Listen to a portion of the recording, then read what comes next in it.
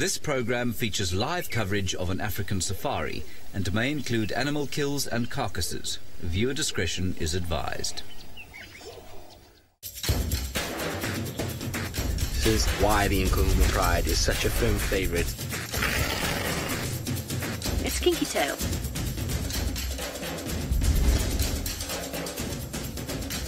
He just looks ready for a fight. This is still her territory. The Avoca boys are here to stay. Ooh. How insane was that? Welcome to another episode of Safari Live. For the first time today, the wildebeest don't have damp coats, as the rain has been upon us all day long, but it's finally starting to clear and the sun is burning away and filled with lots and lots of rain. Now, for those of you that have never joined us on a Saturday Safari Lives, it's great to have you on board, and you can talk to us. All you have to do is hashtag Safari Live, or you can also talk to us via the YouTube chat. And we look forward to all of the questions that you will be asking us this afternoon.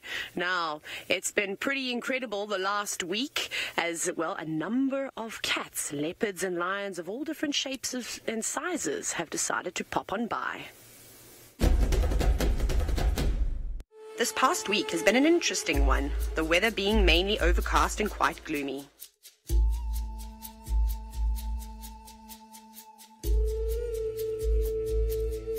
Ghana has taken full advantage of the cooler days and made his move back onto Djuma, entering from the south. He walked his favourite route up the east, announcing to everybody that he is back. In the opposite corner, Shidulu has been faring quite well.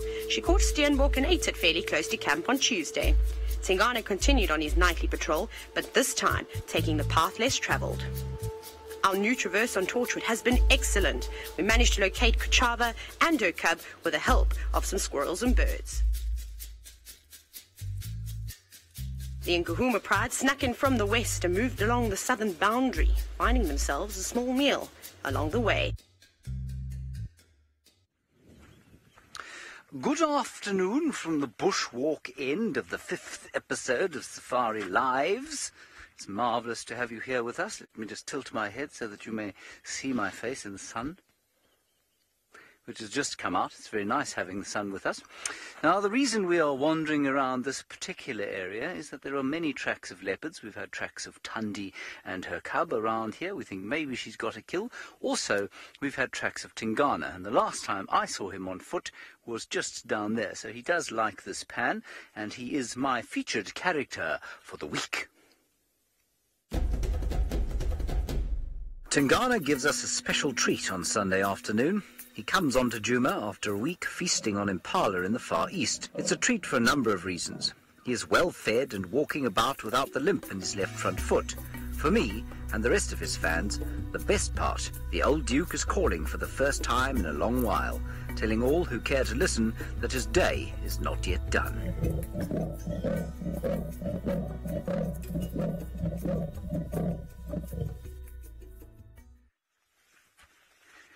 So that was the old Duke coming back onto his old dukedom and making a noise. And for many weeks we've been seeing his condition improve.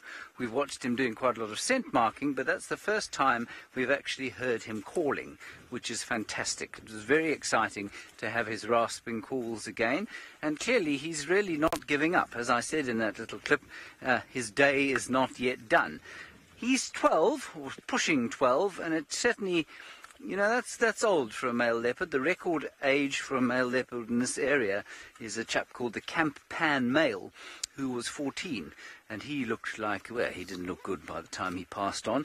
Tingana, however, I remember having that limp. Always had a limp in his left front foot from as long as I can remember. And I don't know if he just kept repeatedly injuring it or what the case was, but that's gone. So he's walking comfortably.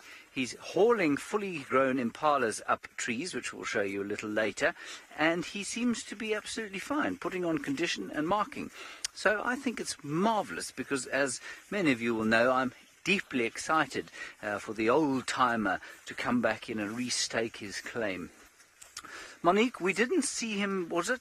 Did we see him yesterday morning? Sorry, I missed that.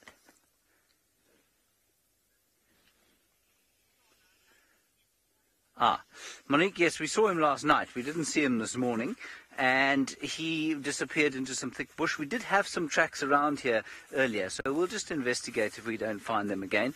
But he's on the territorial prowl these days, and so he will move big distances. He's renowned for moving big distances at night when he's on his territorial prowl. And his main competition, Okamori, the terrifying male leopard of the West, is actually mating at the moment, so he's very distracted. And possibly that's why Tingana has taken it upon himself to come this far north, and in fact to probably push off to the west. There were some tracks going that way, so he kind of walked his old route. So that's very exciting stuff, I think. Anyway, that is the story of Tingana and his territorial movements at the moment. I'm going to head down into this drainage system here, see what we can find. Tristan has managed to find the most iconic animals. Well, James, I'm sure, as am I, is very, very relieved at the return of Tingana. And, well, it's a beautiful afternoon here in the Mara. As you can see, the plains are looking ever so dapper after a storm. The clouds have all gone away. And it's our favorite day of the week. And the reason why is because we get to come live to all of you from the Masai Mara. So it's always a very, very special thing. Now, as James was mentioning with Tingana, it's from here, it's been really amazing to see him kind of bouncing back to his usual self, to see him soaring and walking and patrolling and scent marking is the most wonderful thing. And for me, it makes me very, very happy, and hopefully it'll bring about quite a bit of stability to that area. Now, there might have been boys down in Djuma that have been making lots and lots of noise, but here in the Mara, we've had a couple of our own also voicing their opinion. The musketeers are on the move with Scarface leading the way. They make their way through the long grass with their black manes contrasting against the light grass. One of the males is making his way towards Scarface and they begin a bout of bonding. Isn't this just so special? These boys don't spend that much time together, so this is a real treat for us. After a day of resting in the shade, we wait deep into the night for them to stir. They are beginning to yawn, a sure sign they are getting ready to move on a nightly patrol. Hopefully we'll even get a roar before they decide to do so. Wait, here we go.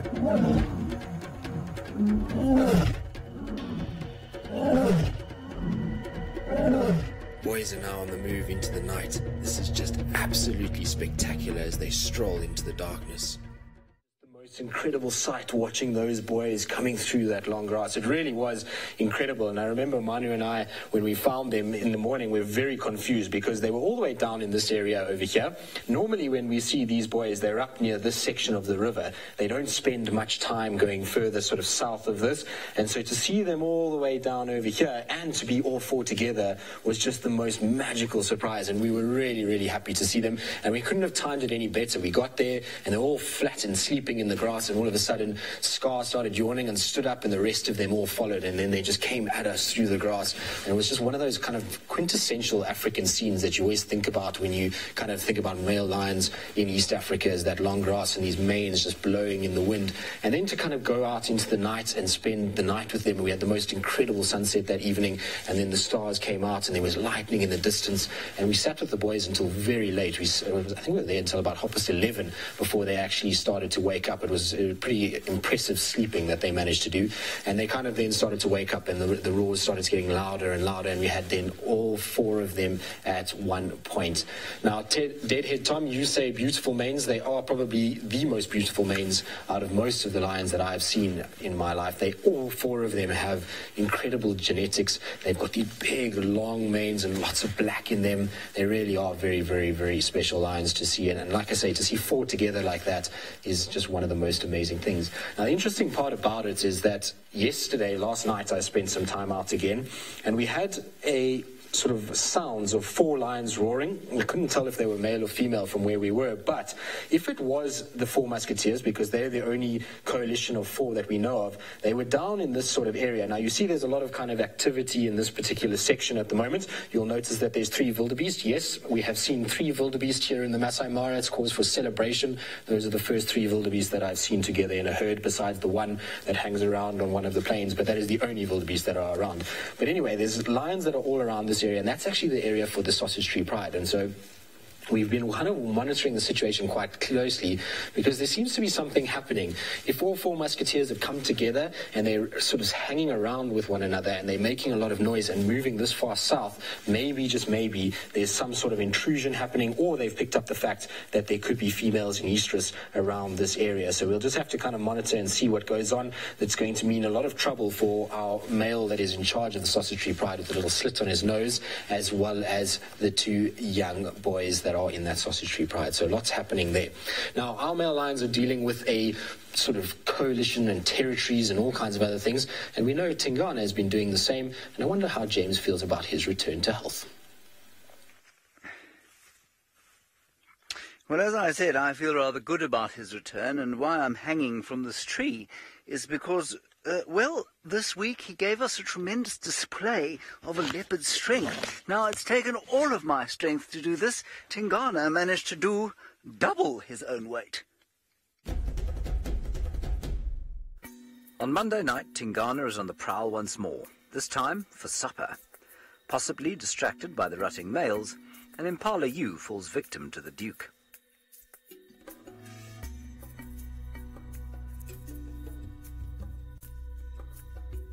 We often talk about the enormous power of a leopard, but seldom is it on such awesome display.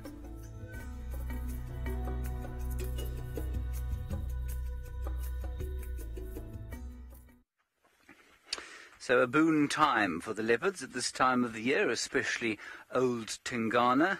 Nothing wrong with his strength, nothing wrong with his agility, possibly a little arthritic. He landed quite hard on that termite mound, I felt. And Ralph said, because I wasn't in the sighting, Ralph said he landed with a great thud, and that it wasn't particularly elegant. You were also there, Seb? And he landed heavily, did he? Yes. So he's a heavy fellow. I mean, he's probably weighing in at just over 60 kilograms. But just astounding the way that, I mean, I was doing that genuinely to show you that it's, I mean, that's the limit of my strength. I weigh about 67 kilos. And there is not a chance I would be able to do that with another 67 kilos on my back, which is basically what Tingana did, but with the same mass again in his mouth. Really very impressive indeed. And, well, it's no wonder that people are in such awe of the strength of our cats. As I said there, I was quite surprised when I eventually saw the fact that the impala was a female. I was surprised that it wasn't male, because, of course, this is male-killing time, being the rut. We are going to get through this exceptionally tricky segment here of bush, but Taylor is with what Tingana murdered. We are indeed with what Tingana murdered, James. And I agree with you, it is a bit unusual, but I suppose those gurgling sounds of the night that the impala let off, well, are becoming less and less now. And everybody seems to be quite relaxed at the moment. I'm surprised by this, even though their ears are obviously up, their eyes are wide open. That's the standard look for an impala, as if they're not careful, they'll end up getting caught, just as Tingana has done. But very exciting, and this is a really good spot to try and find leopards. And Tundi, of course, was seen this morning on the move, and she was also stalking a herd of impala. She might be around here. This is one of her favourite areas, so we better keep an eye out and just make sure we check to see if we can't find anything slinking through the grass. Now, another leopard that we got to see, which I was very excited about, as we've just started a new traverse on Torchwood, and that allowed us to find Kuchava, who is, in fact, Tundi's oldest daughter, and she has got a young cub at the moment too, but they didn't catch an impala.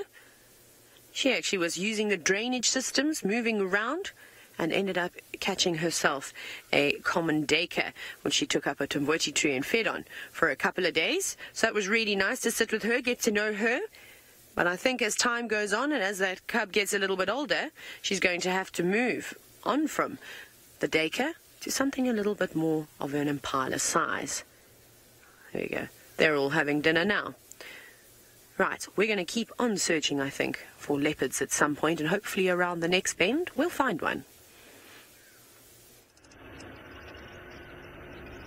Well, the search is on all day today. This morning we managed to catch up with Thandi, and it was a bit of a fleeting encounter, and we also had a lot of rain as well. But she was moving through the thickets, and she was also obviously trying to hunt a little bit. So I've just been trying to relocate her this afternoon after the midday break, and there was a lot of rain, so she could have moved quite far. And well, that's what I'm looking for, but it's always nice to search and find leopards. But something that also really excites me is when we have the lions visit us, which is absolutely fascinating too.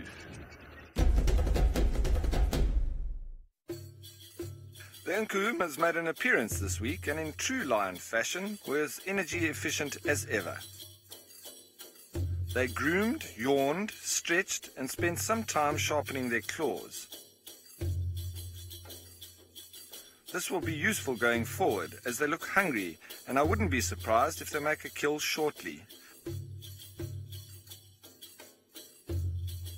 With that many mouths to feed, it needs to be something substantial.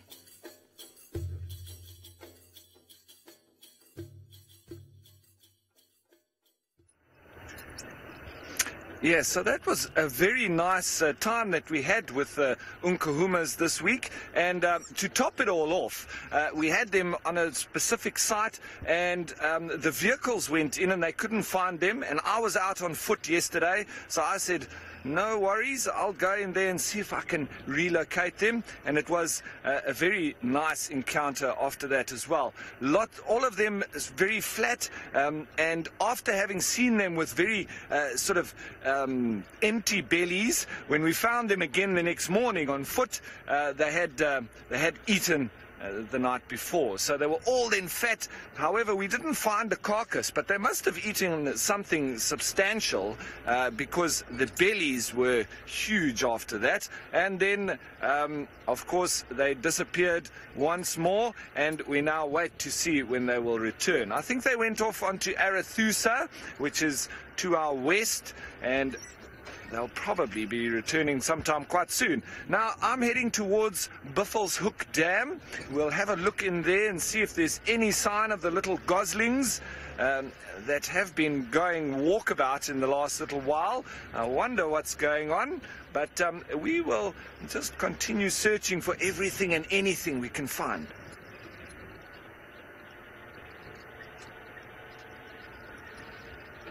Now, tattooed girl, you wondering about different prides of lions. I'm not sure if you're asking about a different species of lions, like the Nkuhumas, versus different lions that you may get in North America, like the mountain Barbary, her Barbary lions. Well, these are the largest lions that you get in the world, and they also used to be the most diverse and most populated around the planet as well. Now, the Herbari lions, I don't know too much about, and I think they're quite specific to the place where they are found. And as I say, these lions, we find them all over Africa, and they are the most sociable lion as well, or cat for that matter. So they're the only ones that stay in large groups. The other cats, bar the cheetah, they are normally all solitary. So the cheetah, they do stay in small groups, up to about 5, like the musketeers in the Masai Mara, but that is quite exceptional as well. Sometimes 2 or 3 coalitions, but generally all of the other cats, smaller than lions, the lions that we get here, and they also are mostly solitary as well. Now, if you can see just up ahead of us here, there is a lot of clouds around. It has been raining this morning, quite a bit of unseasonal rain on top of that as well. And, well, it's making things rather cool out here, and it's nice for predators to be able to move around at this time. Normally, during the heat of the day, they would be quite relaxed, just being energy efficient underneath the tree, in the shade. Oh, look what we've got down here at the dam. There's a small group of elephants coming down to the water. They've either been down at the water already, or they are just arriving. So let's go in here and have a look at Buffelshoek Dam. Wonderful. Oh, there's one that maybe just want to make his way up here, so I won't get in his way. Let's just maybe just move a little bit forward. They all got nice space for themselves to move, and then we can just stop there. How's that, Craig? It's a lovely spot, this, next to Buffalo's Hook Dam. Look at these elephants coming through here. Small little breeding herd. Wonderful. And this is a lovely pan for them to come and drink. Quite a few females here with some young ones. There's a very small little one here coming quite close to us. There he is. Probably around a year old or so, that one. We'll just have to see it a little bit longer, maybe a little bit less than that. Always magical to be in the presence of elephants. And this, they look like they might be wanting to climb up the bank here. There we go. That's a little youngster with its sort of adolescent, elderly sibling. Hello. I'm sorry for that pole. It's obviously just because of the rain that we've been having. We do have our roofs on this afternoon just to make sure we don't get too wet.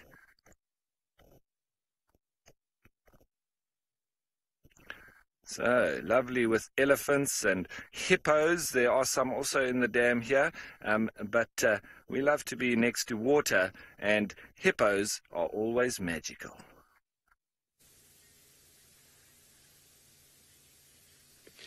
Hello everyone, and welcome to our sunset drive and hippos again, with some with Ralph, and also I got some hippos here. I've come back to my favorite Chitwa waterhole. I've not been here for a couple of days, and I thought I won't come and find out what the hippos are doing, but above all, find out if by any chance our missing goslings would be here. Unfortunately, I have not seen any, but I've been being entertained by all the hippos. This place, or this waterhole, is always a beehive of activity.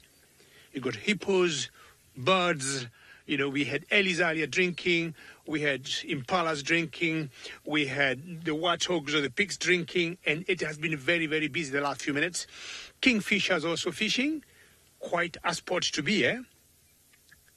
Having started this morning with a lot of rain, it has now dried up, so it's a bit warm, and you might see, as we show you our exciting sightings today, a bit of some pole on the way, because we've got our roof on. Just not taking any chances we don't get more rains later. Hippos have just gone a little bit quiet, but it has been very busy the last few minutes. And all the activity here just reminded me of the royal wedding that has been going on in London. You know, I was watching it earlier. There were different colors of people, different shades, and, you know, all the horses. And this reminded me the hippos is a very ancient Greek word, which means a seahorse or a river horse.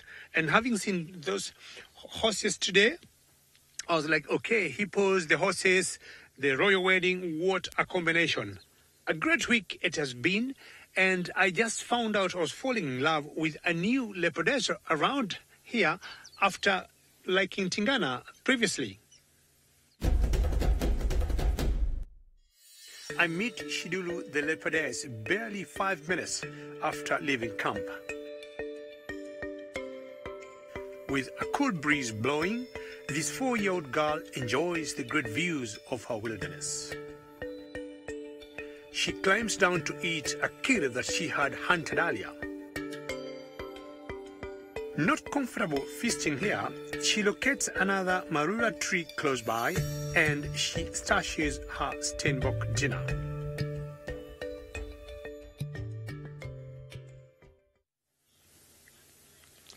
Yes, and this new girl here, Shidulu, surprised me when she jumped up from the tree right down and started eating what I did not know.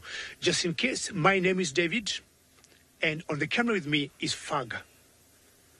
very exciting. Remember, we'll want you to ask us questions. We'll keep talking, but by asking us questions, we'll talk to you more. As usual, hashtag safariLIVE, and we're back to our hippos. So you might see a poll on the way. Should not worry, as I said earlier, because you might get some rains later. And Shidulu just jumped from that tree, went down. I did not know what she was eating. And just to notice much later, it was a stingbok. And chances are she must had gotten it earlier. And we just sat there and thought, Shidulu is behaving like a ninja. Up from the tree, right down, and starting to eat something. Well, she didn't feel very comfortable eating there, and she had to move. Quite exciting, that sight I had with Shidulu.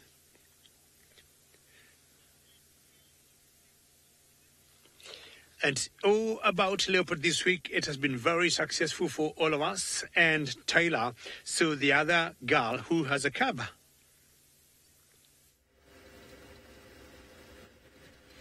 I can't believe my luck this week. As David said, there have been plenty leopards around, and I've been fortunate enough to see, well, 2 of them. So it first started off with Tingana arriving back on the property, and I was fairly surprised to see him scent marking. So that's first started off as that one chilly morning, and then the next minute he actually caught me off guard. He started soaring, and I haven't heard that rasping sound from Tingana for a very long time. So that was so exciting, and then it just didn't stop from there. He carried on over the next couple of days. But another, of course, surprise, like I said, is Kuchava. And the reason why I say it was such a surprise is because normally she's quite a shy cat, and you just catch glimpses of her. But shy was everything but what she exhibited for us, which was really quite cool. And well, that little cub was pretty exciting as well.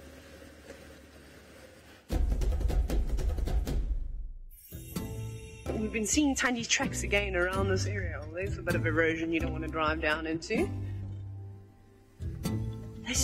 There she is! Tandy! Yes! You can't hide from us. I'm pretty sure that... Let's have a look and see. How exciting is that? Is it Tandy? Oh, she's chuffing. Is it a Kuchava, maybe? I can't see now. Well, Tandy's got 3-3 spot pattern. Of course, we now... wonder if it's Kuchava. 3-3 spot pattern. Oh, there's a cub. There's a cub. Confusion sets in as I can't believe my eyes. A young leopard cub is staring straight at me. It's Kuchava's cub of only a few months old. Kuchava is preparing dinner and decides to hoist the daycare in a tamboti tree. Perhaps the whooping calls in the distance mean trouble.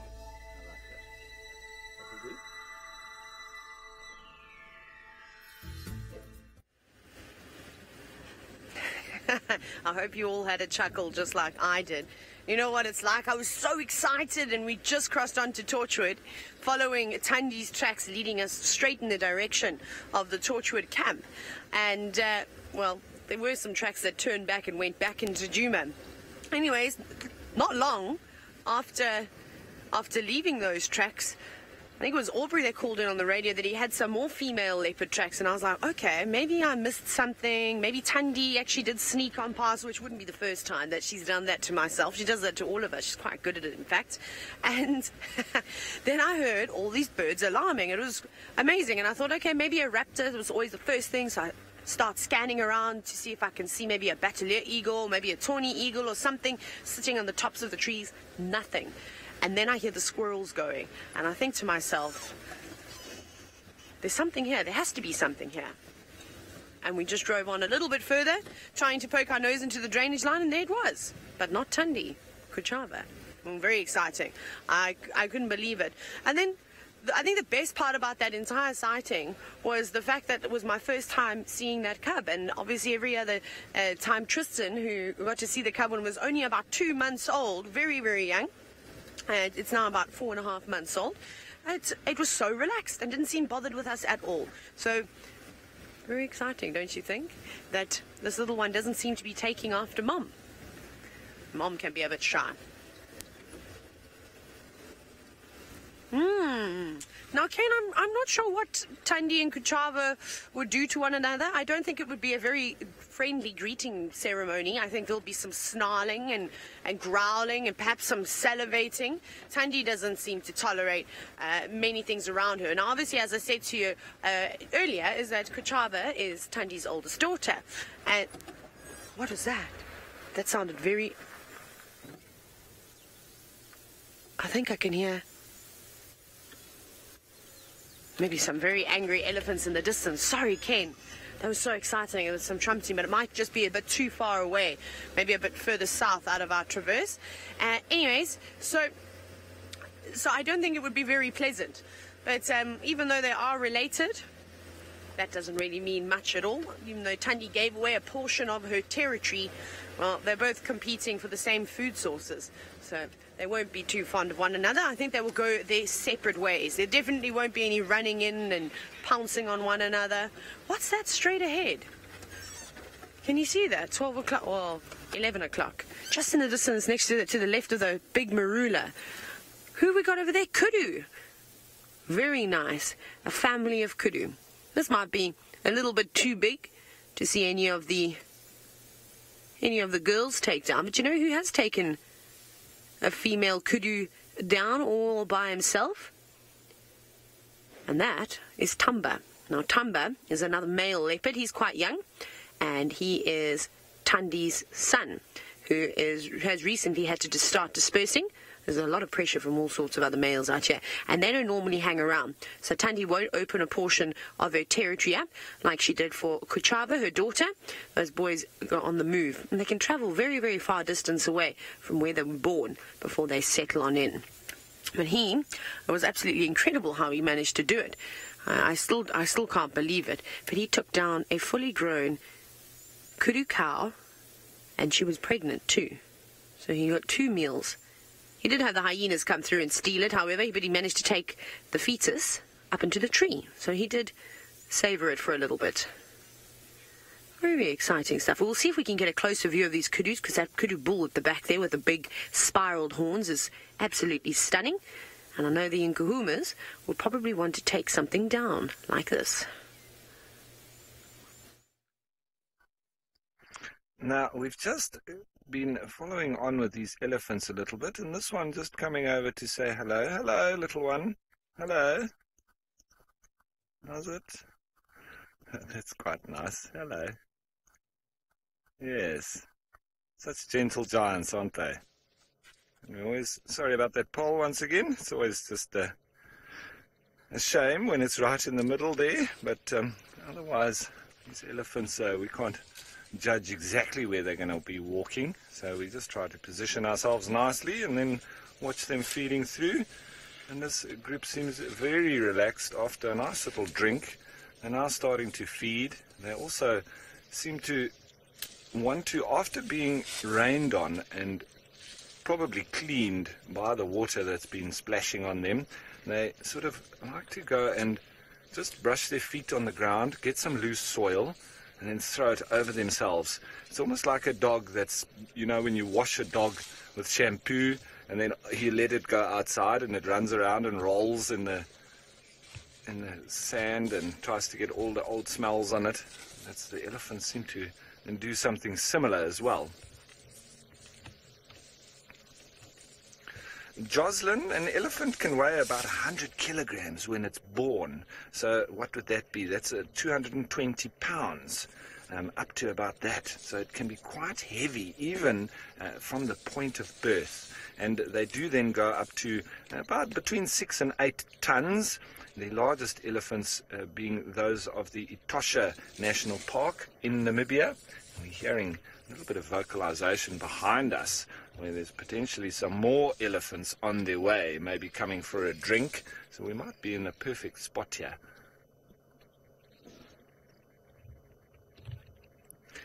Now, Aidan, who's 7 years old, thanks for asking your question. when these elephants do come close like this, I don't get scared because I've been around them so many times and I've spent many years following them as well. I just read the way that they're looking at us. If they shake their head and they're running up to the vehicle, then I will maybe be a little bit more nervous. But when they're calm like this and they're just eating and they're quite happy, then there's no problem. So I'm not nervous at all. Even if they come up and say hello, they're just being curious because they are very clever animals. So they also like to see what we are.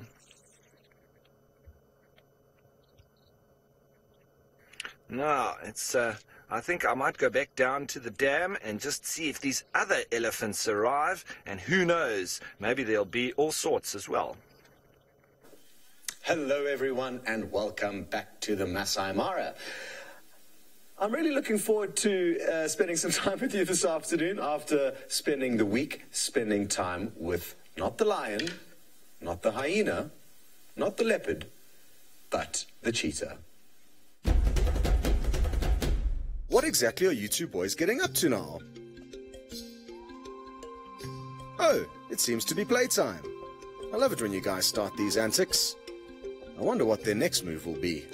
No ways! Can you believe it? It's so cool that they're all the way up there. Well, at least two of them. Best you abandon this mission, young man. What a beautiful scene this is. Ooh. Now, coming down can sometimes be a bit messy, but she nails it. Well, how awesome was that? Now, there have been some major changes, and even though we've been very lucky this week, I just thought we would show you how much she's moved. Now, this would be her usual territory. We're right in the southwestern corner of the Mara Triangle. If we go any further south to where the map becomes white, that is the border with Tanzania. Now, she apparently was seen on the border of Tanzania last week and actually crossed into Tanzania last week, but thankfully this week she's popped up quite far east of where we've been searching for her. So if we take a look at the map here, like I said, she used to spend time here. She's now moved 20 or 25 odd miles to this area, very close to one of the main bridges called the Purungat Bridge. And as you can see, there's been a lot of action over here. There's some hyena, a cheetah, a Thompson's gazelle that doesn't seem to be too healthy. There's a vehicle with a tow truck, and actually not one but two Tommies there. So we have been very, very lucky, and we've spent a lot of time with Naratoi and her two boys who are approaching a year of age, for any of you who may be new to Safari Live. So far more productive than the week before, and literally Sunday, Monday, Tuesday, Thursday, Friday, 5 days we've spent with her. We sadly didn't spend any time with her on Wednesday, and we didn't spend any time with her today.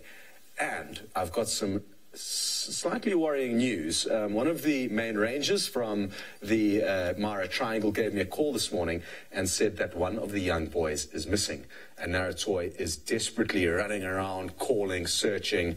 So, who knows what happened last night? We left her heading off into the darkness with two boys just after sunset, and we thought we would leave them be.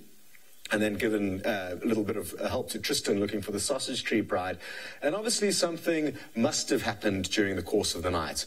Whether it was lions or hyenas that disrupted the cheetah, possibly even a leopard that gave them a fright. Something's happened. I'm hoping the young boy has just run off and hidden, and he's just battling to relocate with mom. But there is a chance that something more serious has happened to him. Hello to Aiden, just 7 years old, and you would like to know if cheetah are related to leopards. Well, yes, they are related. They are both in the cat family. This is a leopard skull, and this is a cheetah skull. So you can see, Aiden, that the leopards are far bigger than the cheetahs. And even though they are related, they're also a little bit different. You get cats like lion and leopard who are more closely related. Well, I'm battling to put this skull back together as I'm supposed to. Not a very good job there, Aiden. So you get animals like lions and leopards that are more closely related to one another. And I guess you could say the cheetah is a bit of a distant cousin. Very good. Well, like I said, we've got lots of interesting updates that we are still going to let you know about here in the Masai Mara. But for now, we're heading you back down south to hear a few more tales about Kuchava. Well, there's a... Sorry, we're just trying to find it. There we go. There's a little crested barbet for you to have a look at. There are actually two bouncing around on the tree. And they... Well, the other one's already flown off. I'm hoping this one decides to stick around. Unlike those kudu we had a little earlier, they decided to give us a bit of a slip. Now, we've been having a bit of trouble trying to figure out whether a Kuchava's cub is a girl or a boy. I wonder what it is. Kuchava has been living up to her name this week, lying low with her youngster, making it difficult to sex the cub. The boldness of this youngster is starting to shine through and showing promising tree climbing skills too. Finally, a good view of the cub, and we can confidently say it's a little boy.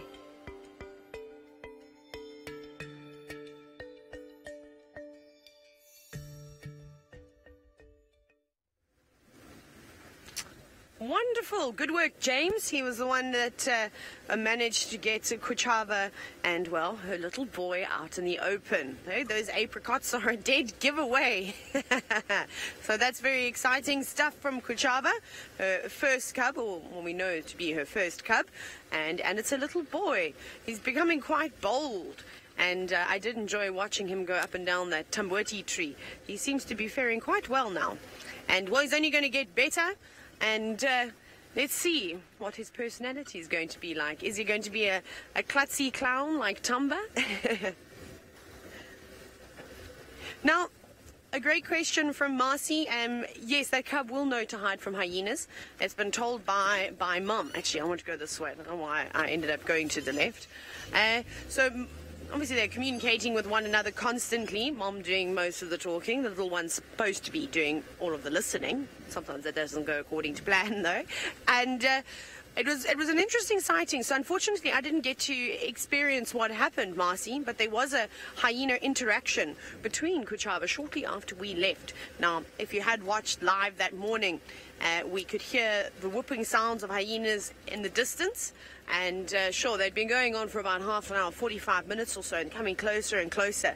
And you could clearly see that Kuchava got nervous at one point when she obviously went underneath a fallen shrub. She grabbed the dacre, which I had no idea that she even had, hoisted it straight up the tree, and the cub completely disappeared. I didn't even see when it had disappeared. Where are you going, little birdie? There's a crested francolin. Here's one of the birds that actually alerted me to her presence. A little crested francolin. So it was unbelievable how that all played out.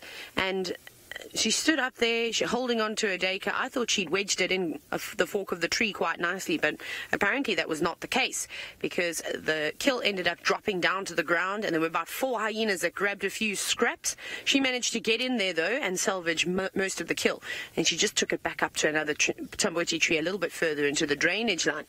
So at least she didn't lose it all, but I think a very valuable experience for her and her young male cub. Awesome. But off goes the little crested francolin. I wonder where its pair or mate is. Normally there are 2 of them. Oh my goodness. Well, it's been a beautiful day for a bushwalk, that's for sure. And it seems as though James might be a little bit hungry.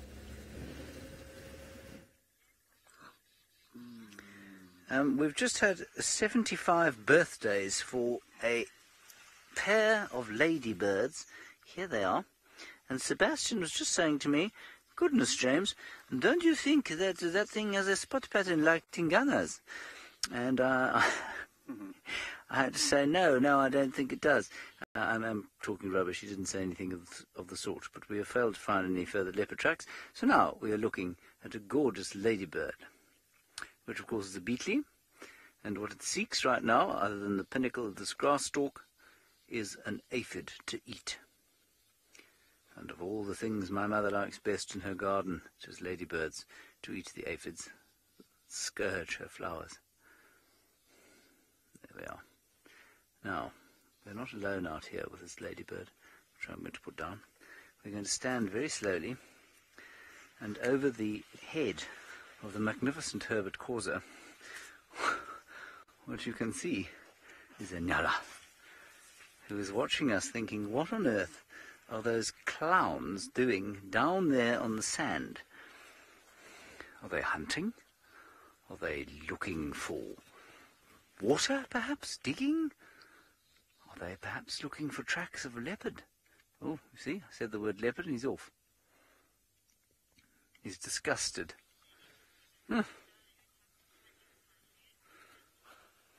Tesla, you would find that many of us are exactly the same as you. You say that that if you had to hunt for your dinner, you would probably starve. You know what? It's the same for all of us, except for people who've grown up having to hunt for their food. You don't know how to hunt because no one's ever taught you how to hunt, but you could do it if you had to do it. And, for example, Herbert, as a child, used to hunt. Tesla, that's how he used to eat. He used to catch birds and small things to eat with his friends. And so if Herbert had to survive out here, of course, he could definitely do it. We're going to continue along this riverbed, see if we can't find any more tracks. Tundi apparently has headed off into Torchwood, so that's quite a long way from here, but maybe Tingana will be around. Now we've come back to Buffelshoek Dam, right up in the northeastern corner of the Djuma Traverse. And as I suspected, the rest of this elephant herd have now joined us down here for a drink. They've obviously been hard at work feeding all day, and it's always wonderful to watch elephants when they do come down to water because they really enjoy it to the full. Everybody drinking, and that one standing perfectly in this late afternoon light. Very pretty. And that lovely reflection and the shadows. That's a youngster. Looks like a young bull. A young teenager. As he takes up, probably about 5 liters of water or so. And then sprays it back into the back of his mouth. Watch that trunk as they slurp. You can actually hear it sometimes. It's like a... Probably go for a little bit of soil as well. As I said earlier, they've been doing quite a bit of dust bathing after a lovely shower this morning. Got to get all their nice smells back from the soil. Looks like he's enjoying the afternoon sun as well. Almost looks like he's going for a sleep. And Jocelyn, yes, look at those relaxed eyes. It almost looks like he's having a little nap. There we go. Now it's nice and open. What's he thinking about? Huh? He's quite naughty. Yeah. Eyes are, it's like the all-seeing eyes. They really are.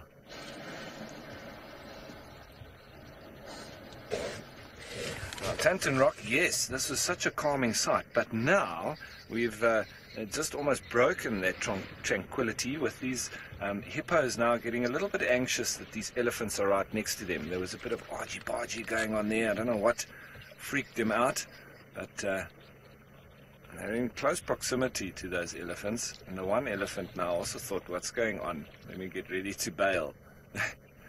There's 3 hippos there. And they seem to be resident here in this Buffelshoek pond. And the elephants now having come drinking quite near to them. That one's spraying water on itself. It is wonderful to sit with elephants. I really love it. So it seems relaxing sightings is the order of the day. I'm going to stay here with these elephants and see what happens in the meantime.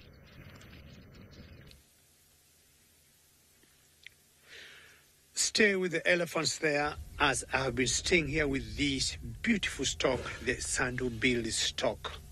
Just look at the light, look at the position where he is, the water just waving slowly there, and the big bird reminds me of the girl Shidulu that I saw the other day, and Shidulu also gets very impatient with birds at the same time.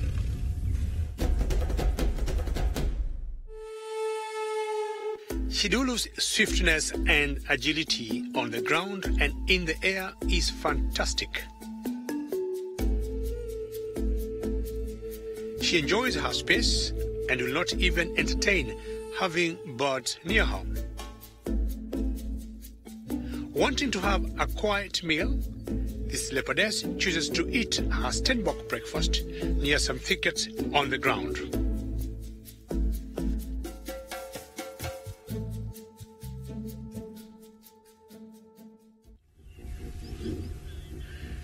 One thing I will respect Shidulu for from now going forth is her speed and how she would leap from one branch to another.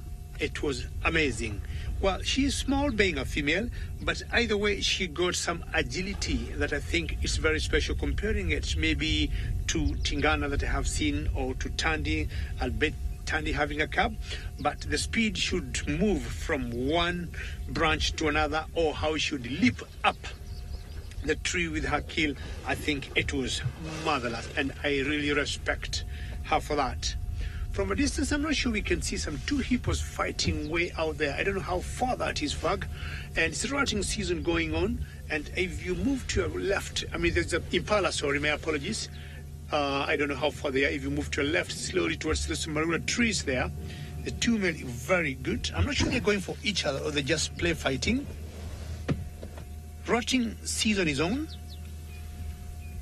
And they could be going for each other to get some territory and maybe get some girls for themselves. Chickening out. All right, let's see who will keep the girls. Okay, not willing, not sure if you want to have a go. Okay, maybe yes, maybe not. Yeah, there's one that's not certain and it's just chickening out. Okay.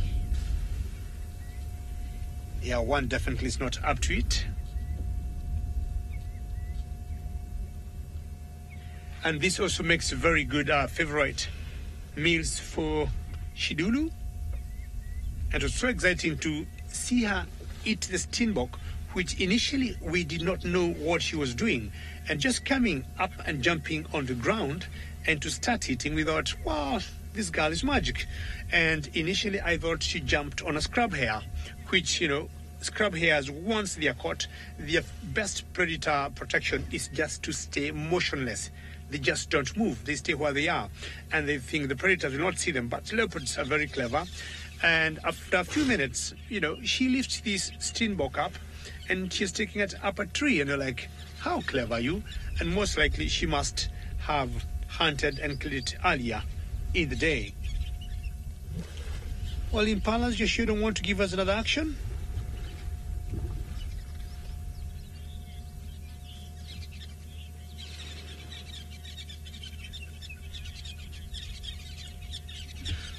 Monique, how are you today? And I hope you're enjoying that fight now. That the fact that you're not talking about impalas now, Monique, we're talking about leopards. I asked my friends or my other fellow presenters in the camp, and they guessed chances were it must have been a male, Monique.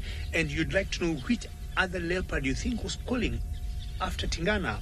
And my colleagues told me most likely it must have been a male, and they all guessed it was Kijima. So I started with Kijima and being a male, and slowly their territories could have been overlapping, and that's why Tingana was feeling a little bit uncomfortable, and he had to soar and let Kijima or any other male know he is still in charge. So Monique, my guess is it was Kijima.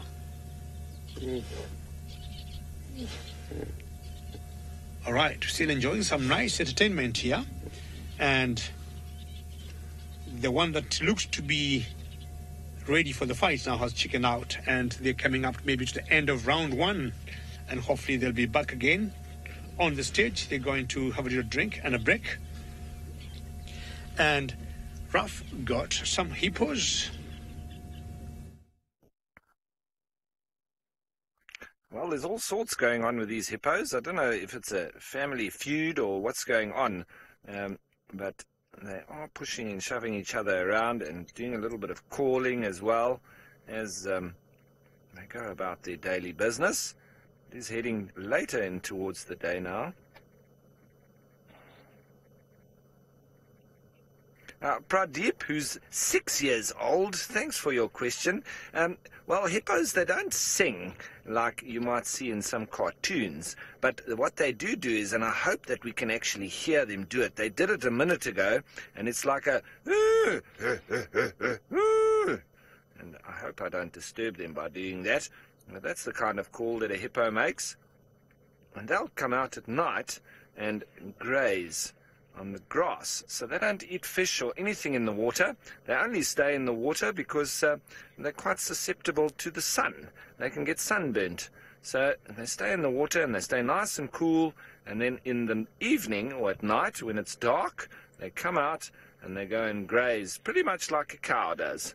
But they can eat a lot more grass than a cow does. They've got a very wide mouth, and they're able to pick off a lot of grass at once. Look at that big mouth of his, eh? And he needs a big mouth to be able to eat all that grass that is going to keep that big fat body going every day. Look at that mouth. Yo.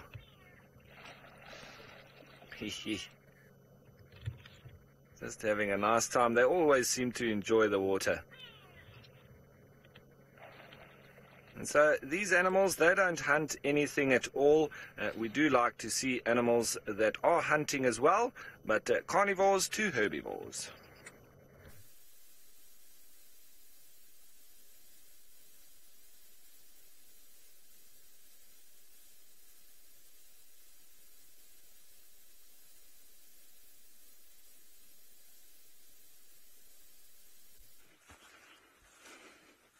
Sorry about that, everybody. As you well know, we are broadcasting from 2 locations in Africa, high-definition signals all over the place, and that does bring with it a certain amount of complication. And so that is why you have come rather suddenly onto Bushwalk from the studio in the Masai Mara. Phew. Now, I must apologize because a little bit earlier on, when I was talking about Tingana, it was a little bit embarrassing because I got my... my highlights melded into one. So now you can become slightly more acquainted with what I was talking about when I spoke of Tingana's litheness. Tingana picks one of the last fruiting trees at Djuma to stash his pantry in. A silly decision, and on Wednesday he faces the consequences as a herd of elephants in search of sweetness disturb his breakfast. The old boy demonstrates that he's still lithe and agile, albeit a little nervous of pachyderms.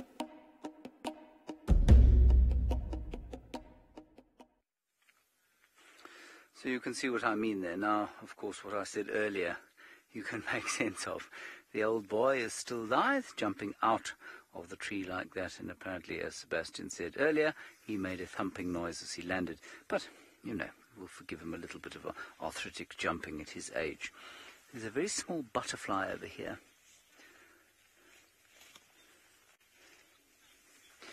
And Karen, I think that's actually a really good thought. We're just going to see if we can see this butterfly while I address whether or not he may have been bitten by a snake. I think it's well possible, Karen. It's difficult to think of a disease out here, you know, like a sort of leopard flu, if you like, that would have laid him low for that length of time. And then, you know, kind of gone away. I'm not sure that there are many natural diseases out here that do that to the cats or any of the other animals. I think normally they either wipe them out or they get over them pretty quickly because, you know, if they can't get over them quickly, then they can't eat, and so they die quite fast. And it could well be that there was some kind of toxin going through his body, some kind of venom from a snake that he just took the time to work through. Some mildly venomous snake, perhaps. Could have been something as nasty as a... Well, I tell you what, it could have been something as nasty as a spitting cobra. But then we would have expected to see some necrosis, some kind of wound, some swelling, an obvious limping. That limping on his left leg had been there before he got sick. So maybe it was something like that. It could also have been, I suppose, a snouted cobra, which would have neurotoxic venom, so there wouldn't have been an obvious effect or obvious wound. but perhaps not powerful enough to actually kill him. A snouted cobra doesn't have the most powerful neurotoxic venom in the world, so that's possible. They're quite common around here. I don't think it was anything like a puff adder, which definitely would have resulted in an obvious subturating wound, I think, as opposed to his general malaise, if you like. Anyway, the... David, no, that wouldn't have happened. I don't know. I'm 99% sure that wouldn't have happened. You say maybe he stole a kill from a snake, and that's how he would have got sick. Venom is actually not poisonous, quite interestingly. If you if you were to swallow some venom, as long as it didn't get into your bloodstream, the stomach acids would destroy it very fast. It would not be able to survive in the acidic regions of the stomach. So as long as you weren't cut in your esophagus or in your mouth, snake venom probably wouldn't affect you. There are other ways for your flesh to absorb venom, but really the chances of him being envenomated by a dead piece of prey that had been envenomated almost negligible to zero, I would say. You know, it's possible, I suppose, but I think it's very, very unlikely. I just think it's wonderful that he picked the one tree in this place left that has fruit on it. The only tree that is guaranteed to be bringing elephants towards it. And that, of course, was that beautiful brown ivory tree. Careful this, Seb. Let's go back to the Mara now to have another look at their cheetah. So, welcome back to the Mara, and some interesting stuff over there with James. Some of you will remember a similar, not quite the same, theory that's been put out of Tingana possibly stealing a kill from a leopard, but I was lucky enough to see a mongoose steal a kill from a black mamba, and some of you were there to enjoy that as well. So who knows, anything is possible. Speaking of big cats hunting and going about getting their food, there seems to have been a lot of action down in the Mara, specifically with Naratoy chasing some of these critters. She's heading towards those gazelles in the long grass, but it seems like they've sensed something. Here she goes. She singled out a youngster, but she's still got lots of work to do. She's gaining on it. She's got it. Now it's time to stash the kill in some cover, but the boys clearly have different plans and want to play with their food.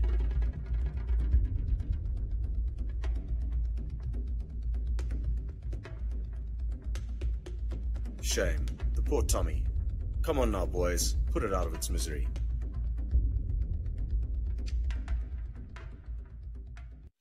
Shame. It certainly is quite sad to see the poor Thompson's gazelle having to bear the brunt of those two young boys learning the way of the wild. But I guess that is nature, and sometimes it is very difficult for all of us involved to watch. I know Manu and I were certainly not in a good state seeing that poor Tommy running around half-eaten. But it does show that they do need to rely on their mother for a little bit more training, and they're getting to a point where in the next kind of 3 to 4 months they could be on their own. That would be on the earlier side of things to depart their mother's side. But it will be interesting to see and continue following them as they grow and develop. I'm hoping it's still there. Like I said a little bit earlier, one was reported missing this morning. Sadly, we weren't out in the field, but I will definitely be heading all the way, basically, and this will be quite nice for those of you who are new, from our camp, which is all the way up here on the Mara Escarpment. So this green band indicates a mountain. This is where our camp is. This car is upside down because it's broken at the moment. One of our 3 game viewers is broken. And basically we have to drive down into the reserve and then all the way down here.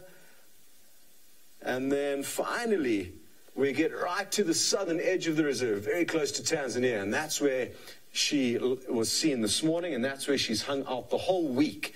So hoping to go there tomorrow and find her with not 1 but 2 of her youngsters. Regarding hunting this week, it's been quite interesting. She's killed a lot of Thompson's gazelle. She's having a great time focusing on taking them down. And on Sunday she caught one. On Monday she caught one that we didn't see just after we left. Tuesday she caught another one. Wednesday she caught another. She's basically caught a Thompson's gazelle every single day this week, barring yesterday. And I'm told that she hasn't even been feeding on them and finishing them completely. So a lot of joy and success with her week and keeping the boys well fed. Some of you would like to know any updates on Malika and her two boys. Sorry, I didn't get your name. But no, I haven't heard anything. But probably a big reason why I haven't heard anything is because I'm probably not on Facebook as much as some of you might be. This is the Mara River, the blue line that flows through the kind of center of the map. Everything to this side, which is to the west of the river, is the Mara Triangle. Everything to the east of the river is the Mara Reserve. And typically, Malika would kind of hang around in this general area. She had quite a big range, and like all female cheetahs, not bound to territory. So I saw her all the way at Lookout Hill, and then all the way up in towards this area closer to the Talek River. So that's where she used to hang out. Where her two boys have gone, I am not too sure. But hopefully we will start spending more time on that side of the river and have some more updates on those two youngsters, on the 5 musketeers, who are an incredible coalition of 5 male cheetah, and a whole bunch of other characters that we would like to catch up with as soon as we can. But for now, we've got enough work cut out in the Mara Triangle. Very good. Enough from us up here. We're going to send you back down to James in South Africa. Here, a beautiful and perfectly formed water droplet on a knobthorn leaf that has succumbed to the winter cold. That's not why we brought you here. We just thought we'd give you some peace and some beauty before we showed you this. Marvellous! There is Tingana's dung. Is that not beautiful, everybody? Rest assured that you can be relieved that you are not sitting in the proximity to it that we are. The smell is quite appalling, but it is quite fresh. And so as the light fades, we're sort of, I suppose, hot-ish on the trail of the leopard that made this dung sometime during the day. So we do have his tracks. They are going along this little road here, so we'll try and catch up with him. I suspect we probably don't have enough light left, but maybe he'll turn up on the clearings near the camp just after dark. That could be nice. Should be some impala there for him to hunt. Beautiful bit of dung there. We can see he has been eating impala, which of course all of you know. It was interesting, Ali. Guchava's father is rumoured to be not Tingana. Oh, Guchava's cub. Well, Guchava's cub, I don't know that anybody knows who the father is. It's possibly the quarantine male leopard, as far as I'm aware. He, of course, is Karula's son, so that would make him, gosh, what would that make him to her? Her uncle. That would make him her uncle. Okay, Seb, I think that's enough. People are probably feeling sick now. That would make him her uncle. Otherwise, it could be Tingana. It could be Tingana, in which case the bloodline... no, because Tingana is part... No, we think Mvula. That's interesting, actually. Right, so let's go through this. Guchava's father, we think, was Mvula. Right? In fact, I think we're pretty sure of that. So if, as was Quarantine's father, so if Guchava mated with Quarantine, she mated with her brother, half-brother, and uncle. Yes, that's what happened. If she mated with Tingana, well, then she mated possibly with her father. It's all rather distressing, in fact. I feel quite disturbed by what I've just said to you. She's either mated with her uncle, who is also her brother, or she's mated with her father. Now, that is perfectly normal in cat language or in cat society. I'm just getting the question, who is her uncle? Her uncle is Quarantine. He is her uncle and her half-brother. If you can believe it, they share a father, but at the same time, Guchava's grandmother, well, is the mother of Quarantine. Isn't that amazing? Now, this is like a really disgusting soap opera, but it's perfectly okay in the cats, and it is absolutely common, W. James. This inbreeding is very common in leopards, and apparently in lions too, and apparently it is perfectly safe for between 3 and 6 generations before you start to see some odd kind of what should we say, traits coming out, like 6 paws, or at least 6 toes on one paw, and that sort of thing. So it would be perfectly fine. There would be no issue at all physically for the cub at all. Let us go and have a look at the sunset after we've talked of incest and disgusting poo, and Taylor will give us her impressions of these things as well. Shall we do it while we watch the sunset, though? We haven't quite got a clear gap just yet, as we're on one of the main boundary roads that sort of edges on Djuma. And the reason why we have come down here is because I heard the Nkuhuma Pride of Lions is not too far away from the boundary, so best we keep checking in hope to, well, catch a glimpse of them. Now, of course, we're on a boundary road. We've got power lines, we've got civilian vehicles. Oh, it's all happening down here. The next thing we need is just a leopard or a lion to pop out. But here's a... I might have to do a little reversey. There we go, there's a little gap.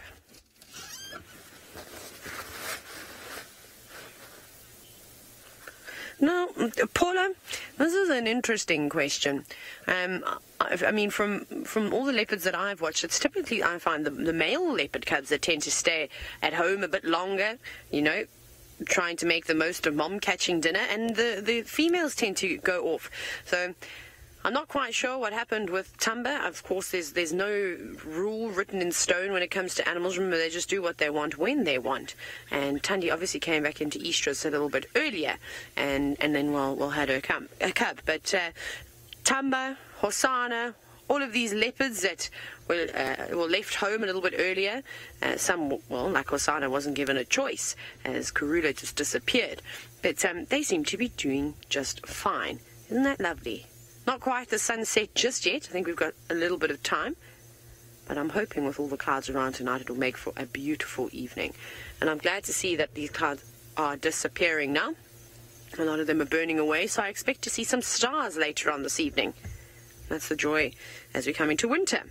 The weather and, well, the evenings are beautiful out here. A bit cold, a bit chilly, but beautiful clear skies with just the stars and the moon out, which is always quite nice. Shall we carry on? Do you know what I think we're going to do? I think we're actually going to turn around up ahead and probably go back down the way we came. And the reason why I want to do that is because I did hear some francolins alarming just a minute ago, so I want to go follow up on them. Right, well, speaking of birds alarming, David's got one, but I don't think it's making a sound.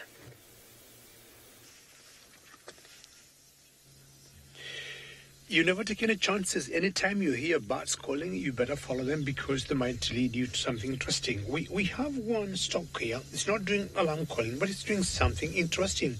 It's feeding. I'm not sure. She just got herself a fish. How lucky. Very patient, very slow, but very sure of what she is doing.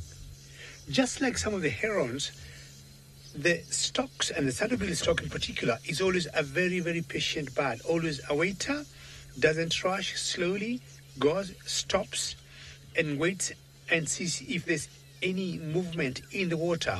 And then it just spikes with its long beak. She must have gotten herself a fish. Dinner is taken care of. I don't know how many pounds or ounces of fish she may have to eat to make her dinner, but she has been fishing there for the last 5 minutes. How quickly you swallow that. All right, back to the fishing expedition. Sorry, Castin?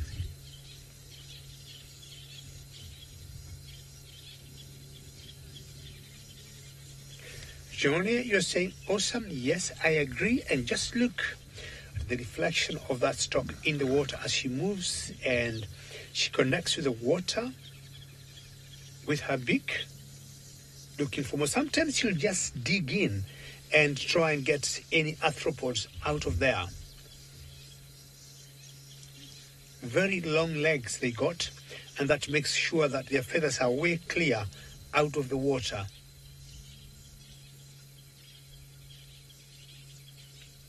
And it's always very difficult to tell males from females unless you see them very closely and you look at the color of the eye, and that's what will give it away. Very unusual to see both of them together, the male and the female. You always see one or the other.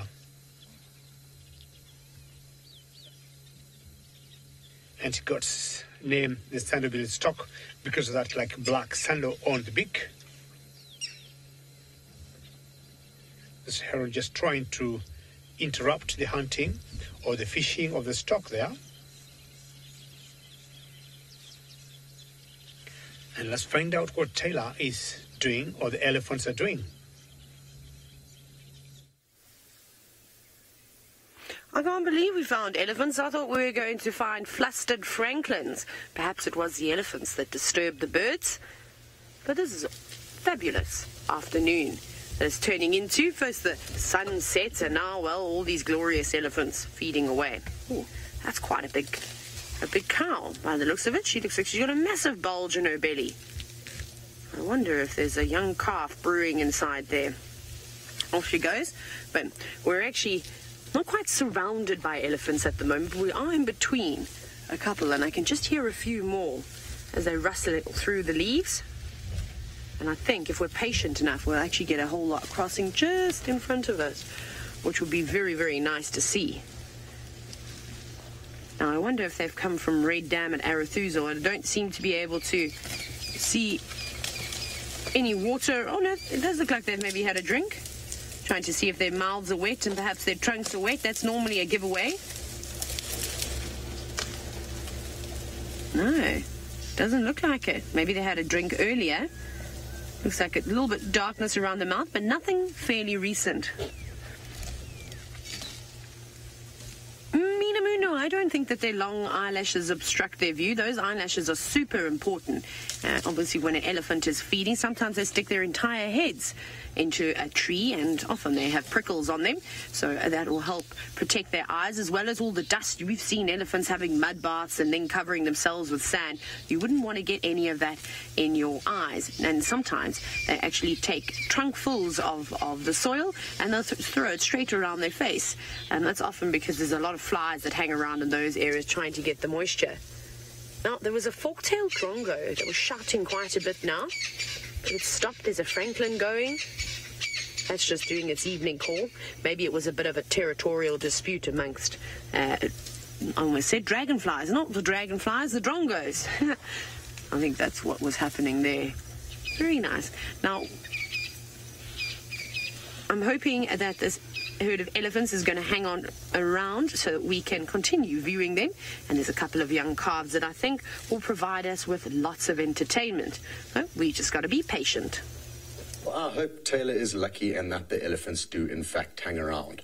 Now, I am currently holding a hyena skull and a cheetah skull. Now, you can see that the two differ greatly in size, and hyenas have got one of the most powerful jaws in Africa. So for cheetah to come across them and kind of confront them is not something that we see very often, and it was something that I'd never seen with Naratoy and her boys until very recently.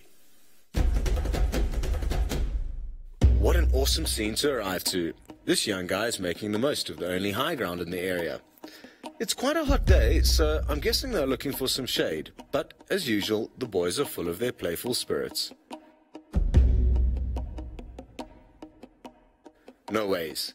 I've never seen these cheetah face off with a hyena, and I'm pleasantly surprised as to how they are sticking together. Woohoo!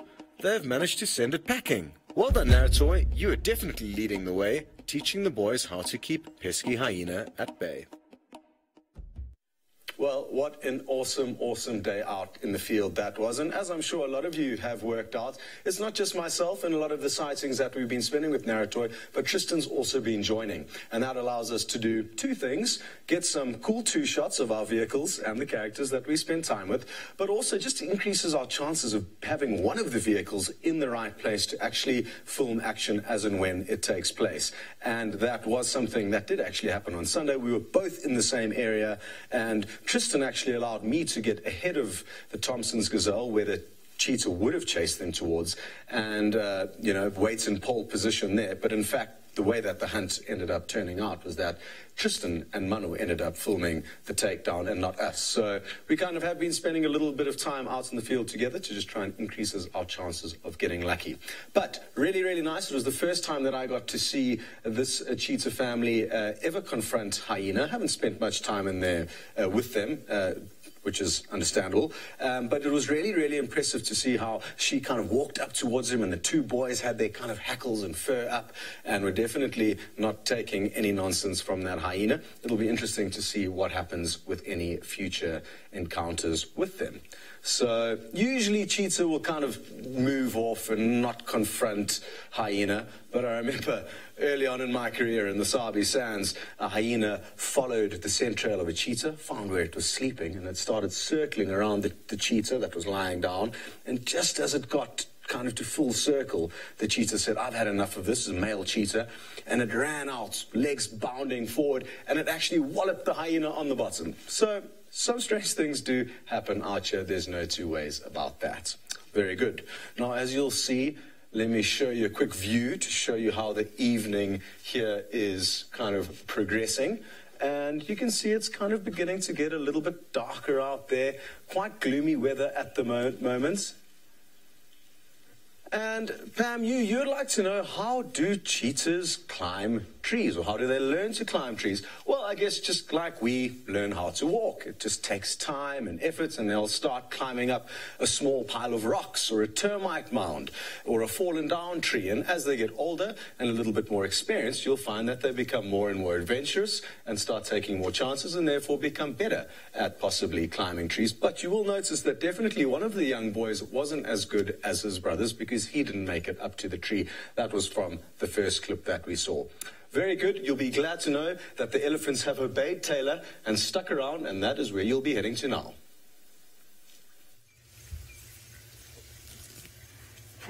I got lucky this time, Scott. Normally, every time I ask the animals to stay around, and they've been doing that this afternoon, they just run away or fly away. Luckily, well, the elephants are not going to fly away, because I don't think any of them have got big enough ears. So this youngster is just feeding towards the end of the herd, munching away.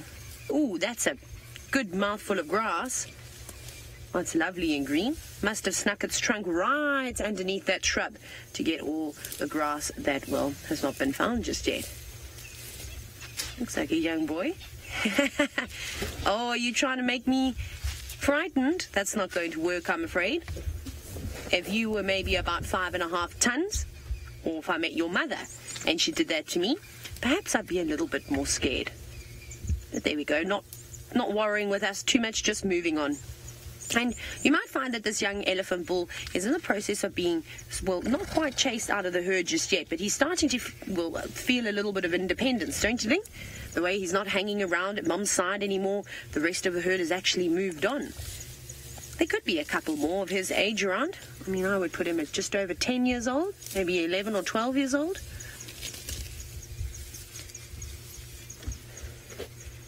Now, Brenda, something that we've actually seen, well, sadly, very sadly, in fact, a number of different times out here, and we see it in Kenya, I've seen it in Zambia, is elephants that have got only half a trunk, or say they're missing the fingertips on their trunk, normally due to snares. Now, the chances of survival of those elephants is actually quite good. You'll be amazed at as to how these animals are able to adapt. It's pretty easy for them. And I remember I think I've told a couple of you a very sad story about an elephant that's missing quite a large chunk of her trunk down in the southern Sabi Sands, so a little way from where we are now. And I'm pretty sure she's dwarfed in size because she's not able to eat as much food as she should every single day, and that's about 5% of their body weight. Of course, it depends on the size of an elephant. That's to each individual. And her calf definitely is a lot older than it looks, and I think that's maybe because, again, she wasn't able to produce much milk while she was suckling it. So they are able to survive. Obviously, there's going to be a few consequences, but I think it's not so bad. Remember, if they can't use their trunks too well, they can just walk up to the vegetation and bite it, and sort of strip the leaves that way. But that's not the most effective way for feeding. But they do overcome things like this, and they're intelligent enough to try and figure a way around it. What are you doing? We're going to start to see more and more of this, which is which is great. Elephants pushing trees over. That was just the little one, though, of course. Your older brother could probably push down a tree much bigger than you. Brian, I'm trying to think of the exact term that you would use to describe what you would call the tips on the end of an elephant's trunk. I've always just called them little fingertips because that's what they are. Kirsty in Final Control says the tippy trunk, and they are like two little fingers that can move around. See, look at that. See how it's able to twist and turn that stick? Not many creatures would be able to do that. An Inyala and an Impala most certainly wouldn't. Now, you can see how this elephant's behavior has changed. It's just because we're on a boundary road and there's obviously lots of cars coming up and down. Perhaps it doesn't like the sound of the vehicles today. So just kind of staring at us, just making sure that we're aware, that we know that I am here. Don't come too close. I'm not too happy today. But then going straight back into feeding again. Wonderful. David seems to be having lots of fun on Chitwa, finding you all sorts of wonderful things.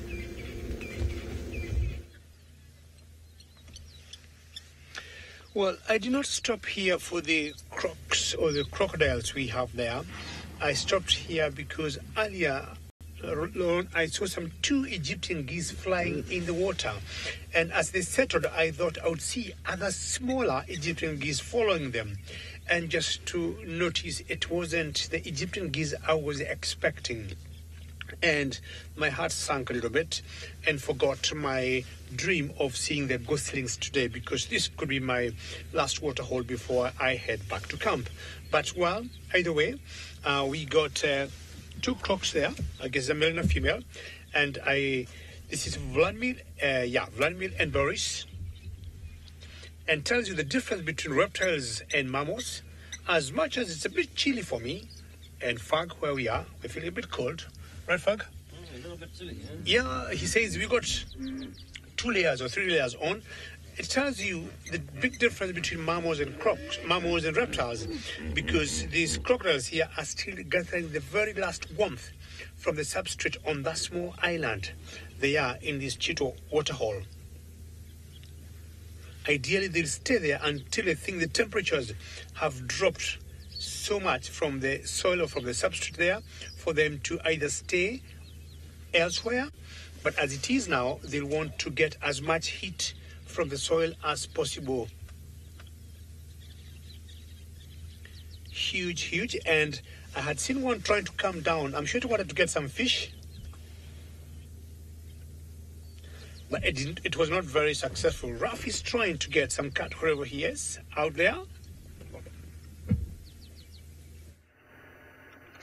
Yeah, we're on the lookout still for cats. It's been a little bit unsuccessful this afternoon in terms of finding anything fresh or any new signs of the cats moving around. So I've come to a different area that I haven't been to today, right up into this western section. And then I'm going to just go a little bit, excuse me, into the central parts, go down Rebecca's and Zoe's, and see if Shudulu is anywhere around, if she's on the move. It's the perfect time of the evening for her to be on her patrol.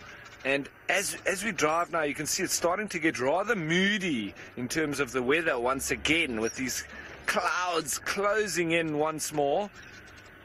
And I wonder if it's going to rain again this evening. It had opened up for a while, and now it seems to be closing in all over again. So that'll be interesting to see, but we're keeping our jackets on. It's nice and cool and getting colder as the hours move on. And perfect predator weather, though, at the moment. Nice and cool. So, you know, I always do want to find up some hyena tracks as well, which I did just a bit previous. They're one of my favorite animals. Well, hyenas has been a tough thing for us over the last few weeks, given the amount of rain. I know the Djuma team has been complaining about the rain that they've had, but luckily for us this week, there has been a bit of a sort of break in the rain, and that's meant that we've got to spend some time with some of our favorite little characters. It's been a while since we have been to the den due to the rain. It seems like business as usual today as the cubs greet one another, sleep, scratch, and make sure they are well groomed for the day ahead. One lucky cub is getting breakfast, much to the dismay of the others, including Mom, as she shows off her best side for the camera. Paisley, meanwhile, comes to say hi to me before Pudding settles in for a proper breakfast.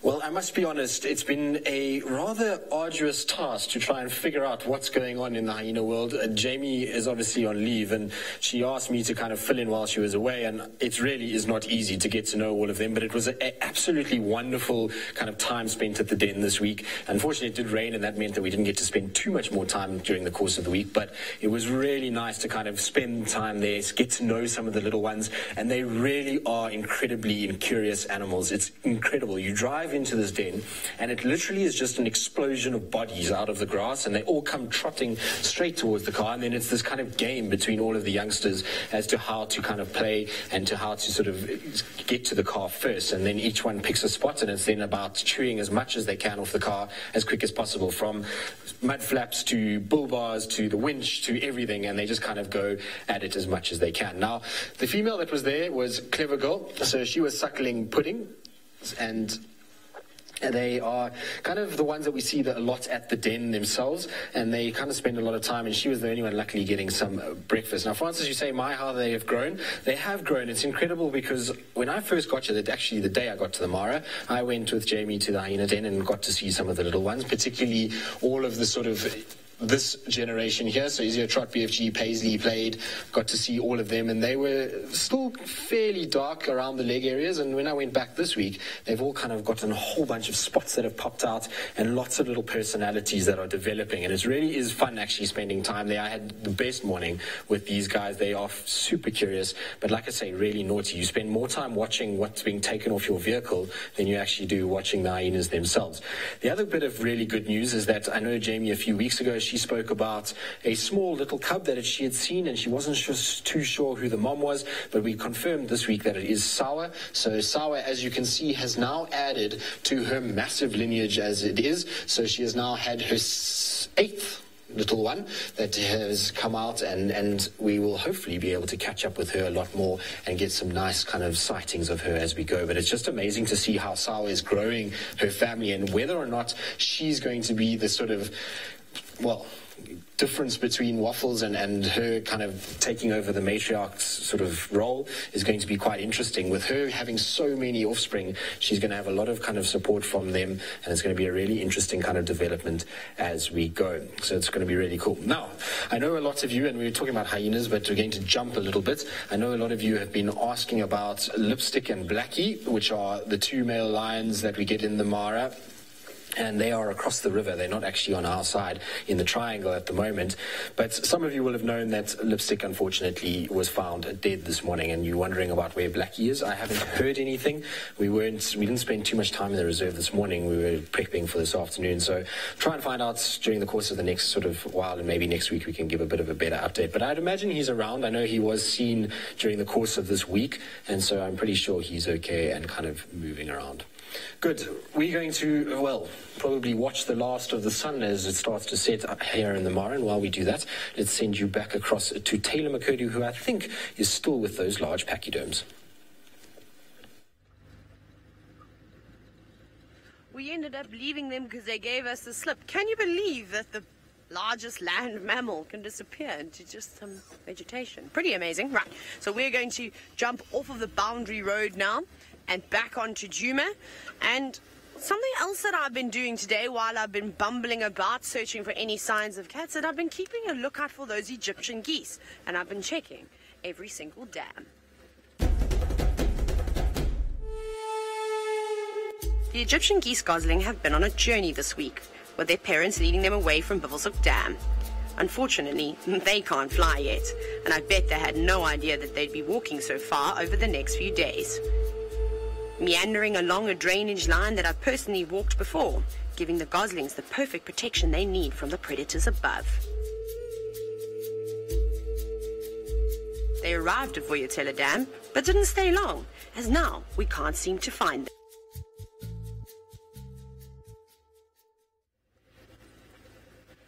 I don't know where they've gone. It's still such a mystery, those Egyptian geese. I'm sure they'll pop up eventually. I had a look at Treehouse Dam. I know David was doing his rounds this morning, and he checked even Sydney's dam, which is not on our traverse, but we have a view of it. And with the recent rains that we've had, I think it would have topped up just perfectly for those young goslings to swim around in. Now, I'm wondering if they just haven't taken up refuge somewhere else. Maybe there's a pool, a seasonal pan that's filled up that we don't know about, that we just can't see. You saw the route that they walked. My goodness, a lot of the places they went, there's no water in sight, especially while they were moving. And they only got rain again last night. So we'll keep our eyes out on the next few days. I did check Treehouse Dam. I've checked Twin Dams. Nobody. Maybe they've moved even further. Maybe they've gone back further north again. Perhaps they didn't like what they saw at Vuyatela Dam.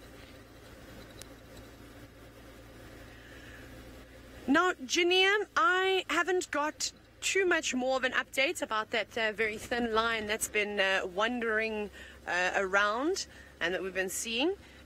So the last I heard, it was moving around on Chitwa, and I think was going south from there.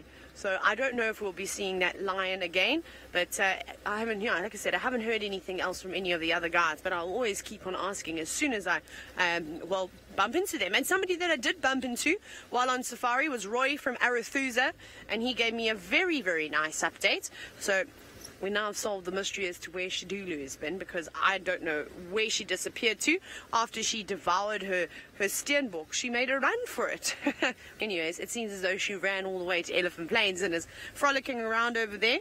Somebody that's also chasing a bit of tail is Hukamori, or should I say Tiani, another leopard of the Sabi Sand, is chasing, well, Hukamori's tail. And they've been seen mating on Simbambili. So I think once they're finished mating, I think they may be finished actually now. It was a few days ago that this was all happening, or over the last few days. I think Hukamori is obviously going to come back, and that is the leopard that came on in and kind of took over Tingana's territory, extending here into Djuma, and then of course onto the properties just south of us. So he's going to get a bit of a shock when he comes back and he smells Tingana. Maybe he even hears Tingana. So the tables are going to turn. So I think next week on Safari Lives, it could be quite interesting. So make sure you keep watching throughout the week so you stay up to date with all the happenings of the soap opera in the Sabi Sand. Whose eyes are those?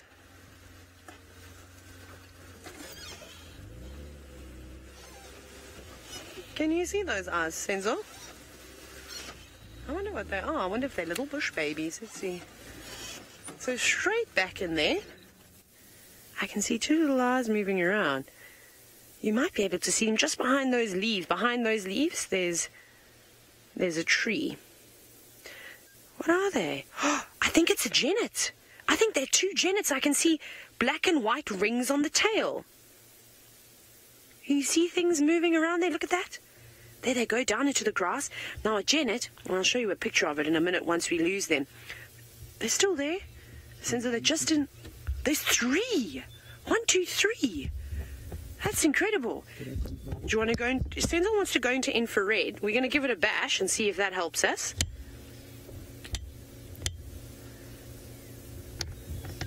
There we go. So we've got a special light on, an infrared light which the animals can't pick up. I'm going to assist though with my spotlight. I can spotlight genets. They're nocturnal creatures, so the light will affect their eyes like it would an impala. They're still there. I can see the odd eye shine every now and then. You see, I think it's too dark without the light. So I think this is helping just a little bit, because they're quite far away. But you can see a bit of movement. They definitely have long tails, and they're climbing up that tree, which makes me think that they are genets. There are not many other things out here that have got a long tail with black and white little rings around them. I wonder if they're youngsters. I don't think I've ever seen more than one genet at a time. Do you know what we're going to do, Senzo? I'm going to poke my nose just off-road, just a little bit, not very much, but I think just so that I can try and get a better view. And this little shrub is in the way, and I think if I back up slightly and just do that, there we go. Actually, So back there's another log. I'm going to keep my light on it to the right. There we go. And then center there we go. Those are genets. They are little ones too. This is the first time like I said, I saw 3 pairs of eyes. Like I said, I'm not worried about... Oh, was that Mom with the little ones? Oh my goodness. This is what I absolutely love about safaris, is that you see something new every single day. Oh, look, there's the little one. So it's Mom with the little ones. Wow. And they don't seem to be running around. That would actually make sense why there's a fork-tailed drongo shouting about. And genets eat a variety of different things. So there, 3 eyes is what I saw, so it must be Mom and 2 little ones. I actually don't even know what you would call a little genet. Would it be a kit, like a bat-eared fox? But maybe James will be able to help us, or anybody. I can't, like I said, I've never actually seen a little one. I would imagine they'd have 1 to 3 youngsters at a time. This is so cool. Now, Paula, this is all new to me. I've never seen anything like this before, so I'm not really sure how long a young genet would stay with its mother for. I wouldn't imagine it's very long. Maybe just a couple of weeks to a few months. I'm going to guess now, and I have got a mammals book which I can check up in a minute, but let's just enjoy this while they're playing around. Hopefully they come out again. Maybe 3 months or so before they'll be on their way and independent. I don't think that they'll be like lions or leopards that depend on their mothers for or a little bit longer. That's so cool. This is the first time for everything. I think they've just ducked down now. Do you know what I'm going to do? I'm actually going to send a pin. I'm going to drop a pin here and mark my location, because I wonder if they're not living in perhaps a fallen log that we just can't see behind all that tall grass. And now they've just disappeared. Well, at least they put on a little bit of a show. Very exciting stuff. And hopefully we'll be able to see them again. Amazing. We'll see if we can't get another view over here. Right, off you go to James, who I bet is just as excited as I am about these young genet. I am quite excited at those young genets, I must say. I wasn't quite so excited when I first saw them, because I was in the middle of re-finding some of my greatest friends, the thrips, which unfortunately have in the interim, while Taylor was finding the genet, they seem to have disappeared. Anyway, here I am back in the tent, everybody, because it's very dark outside, but I do enjoy my space in the tent here. It's very pleasant to be back. I'm going to continue looking for my thrip in here while I answer Puma's question as to whether or not there are restrictions to our movements on Torchwood. Puma, there are absolutely restrictions to movements on Torchwood. It basically goes like this. There can be 2 vehicles from Djuma at any one time on Torchwood, or 2, yes, that's correct. So that can be from the lodges here or one of us, 2 and no more than that. And then if there are guests in camp there, then we don't go there, because obviously the landowners there like to keep the place, quiet. They come here for some peace and quiet. And so if there are landowners there, then we stay off Torchwood. So that's basically how it works. And it's worked very nicely over the week. We've shared very nicely with Taxon and Aubrey, so that's been good. And, that's why we're not there this week, because there's a landowner in camp enjoying some solitude, peace and quiet, without us going zoom, zoom past. My thrip seems to have disappeared, which makes me very sad in my heart. So I'll keep trying to find this thrip, but I think I will fail. Anyway, we're going to talk of marshmallows and running animals now.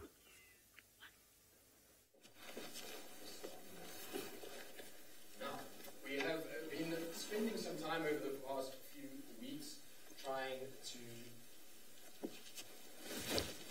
Now, we've been spending some time over the past few weeks trying to get our migration sorted out and trying to understand exactly where the wildebeest are moving. And it's been quite difficult to be able to kind of find out exactly what's happening. Now, these small arrows that you see here, this is where the migration was last week. And in fact, one of our arrows has moved a little bit. So I'm going to need to change that slightly. But what's happened is some of the wildebeest have moved up towards the Grumeti River. They haven't crossed this river yet. Well, not that I've seen. I haven't heard of any crossings.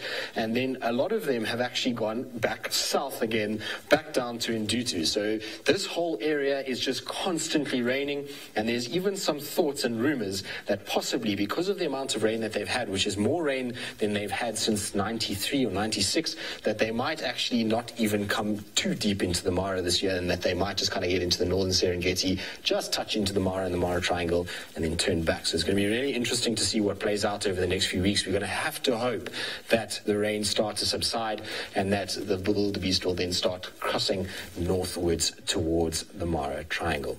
Now, Hey, Tristan, come help, I'm stuck. You might have heard that, but as you can see, there is a gentleman that is in need of my assistance, and this is not the first time this week.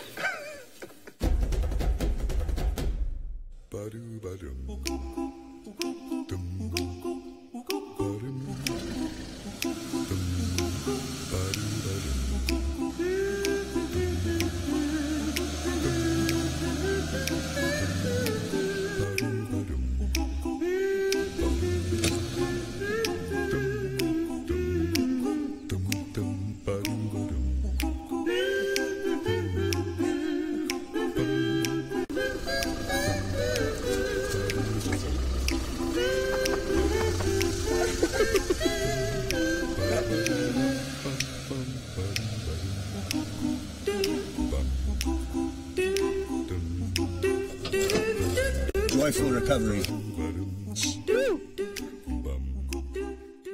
Well, it was an entertaining occurrence, and we've managed to save Scott not only from James the crocodile, but also from the mud. It was highly entertaining. We did have a good giggle when we were there, because we actually were parked quite far away, and then I saw Scott, and he wasn't really moving. He was just sitting still. And I got stuck in a place where I shouldn't have, and Tristan believed in me, and he told James on camera, no, man, there's no way that Scott's stuck there. The radio wasn't working, we were in a little bit of a valley, not even the cell phones were working, so we kind of stewed for a while. You did stew, actually. It was pretty funny. Yeah, I was glad that you were nearby. Yes, and also glad you didn't take your head off with the recovery point when that broke off. Exactly, yeah. It can be quite treacherous at times, but thankfully we've got new tow ropes, and those were definitely very, very useful with aiding in getting us out, and I'm sure you guys all enjoyed that behind-the-scenes affair getting stuck. There's guaranteed to be more, so don't worry, it's not the first nor the last. Very good, we're going to send you back down south to South Africa, and that will be goodbye from us in the Mara. We'll see you all next week. Bye-bye. We'll hope to have chats with you guys soon, and it seems as though the Jennets have also said goodbye. What a pity, but that's okay. I was really impressed that they didn't run away sooner. And we just tried to sit quietly and see if they'd come out. So I'm just having a quick scan around to see if I can see any more of those eyes. Nope. I think that they've gone now. But how awesome. First time I've ever seen young Jennet. Amazing. I'm really chuffed with that. Still don't know what you call little Jennets, though. I had a quick squiz in my mammals book. Hey. No. Sorry, I had a quick squiz in my mammals book. Molly, you said that Jennet can have up to 5 young. That's probably the maximum. Whether they have 5 young all the time, I highly doubt it. It's like leopards, for instance. I mean, leopards can have up to 4 cubs if they wanted to, but I've never seen a leopard with 4 cubs. I've only ever seen them with 2 before. But again, that's just my experiences. So I don't know if they would have 5 all the time. I would imagine maybe 2 or 3 would be the most common amount. But again, that's my first sighting. So who am I to judge? We'll have to find out, and I hope we get to spend a bit more time with them so that, well, I can watch them frolic about and maybe watch them grow. Although, it'll be interesting to see what they're living in, or, you know, are they old enough? Was that mom with them? I did see one that looked quite, well, a fair amount bigger than the 2. So I think it could have been mom hanging around. Perhaps they haven't been weaned just yet. And had a quick, like I said, had a look in the book, and it says that they typically weaned at about 10 weeks old or so. I think those were large spotted Jennets. That's what we get up here. But you get 2 different kinds, the small spotted Jennet and the large spotted Jennet. And, well, to be honest, the only way you can really tell, because there's not much of a size difference, is... well, not a significant difference that I think you could tell by your eye, is that the one has got a black tip on the tail, and that is the large spotted Jennet, and then, of course, well, the small spotted Jennet has got a white tip on the tail. So we'll keep an eye out for them, again, I'm definitely going to be coming back to visit. I'm so excited. Right, somebody else, well, I don't actually know what James is doing. He's doing something. He's either looking at the moon or perhaps he's howling at it. Let's go find out.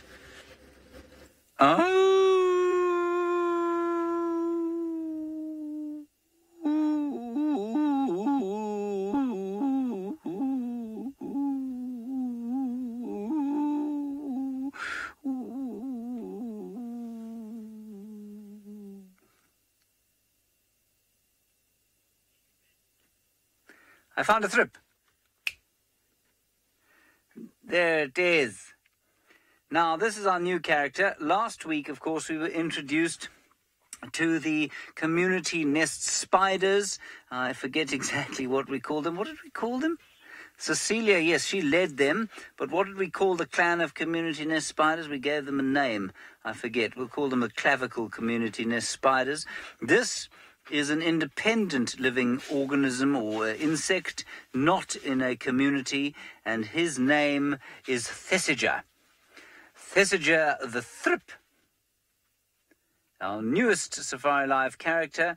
You can identify him by the fact that he has got 4 stripes on his abdomen as opposed to 5, which you would expect normally on a black thrip. He is being a little bit unconfiding. Thesiger, where are you? Thesi. He's living on the... Oh, there he is. He's living on the plant that keeps on giving. Yes, Monique, I thought you might. You say, yay, a thrip. We discovered all of these thrips last year together, didn't we? Judy H. and Monique and I and all the rest of you who have been subjected to my enthusiasm for thrips. Now, they're actually an agricultural pest, a lot of them. But obviously out here there's not a lot of agriculture. There are only a whole lot of this plant that keeps on giving, the Woltheria indica, on which the thrips live. Thrips and various other different kinds of creatures. So, that's Thesiger the Thrip, everybody. We'll watch him over the next 4 years or so, see how he grows, see if he makes offspring. I must just say with great relief, of course, that clearly Tingana was mating with Kuchava, which is excellent news. Mvula was her father. Tingana is her consort, and therefore there is some fresh genetics coming with the little baby boy that we now have, which is very special. Of course, the time is going to come for us to name the little boy. And all the political ramifications of that. We'll talk about them in due course, however. Let's go back to the Janet Hunter. The Janet Hunter. Well, I wish we had those Janets out on the road foraging, but I don't think we will be too much more lucky. But we have found a spotted thickney. There was another one, but it flew away, and they're really funny at the moment. And because of all the rain that we've had, there's lots of little critters that are coming out onto the roads at night. Oi! And that's exactly what that spotted thickney was doing, was hoping to find its next meal, but sadly, not sticking around. Perhaps I disturbed it slightly, so maybe we'll just move away so it can come back and hunt. Now, last night we saw one chasing after a bushveld rain frog, which is quite funny. Bushveld rain frogs are not built for speed whatsoever. So this thing was desperately trying to run because they don't hop like, well, some of the other species of frogs out there. So it was desperately going, I can imagine it going, as it was racing towards the grass to try and get some cover, but it didn't. It actually escaped the beak of that spotted thickney. They're also known to take on scorpions and solifuges and all sorts of creepy crawlies. I just wish they'd eat more centipedes, to be honest. So, the road's still nice and damp for the minute. I wonder what little critters we're going to see out here, so I'm going to keep an eye out down on the ground to see what else we can find. Right, everybody's got birds on the brain tonight, including David. Well, we're seeing a big bird of prey here, and I'm not sure what it is. Trying to guess if it could be the brown snake eagle. I'm sure some of the viewers are very good in spotting them, and the moon is shining brightly on it.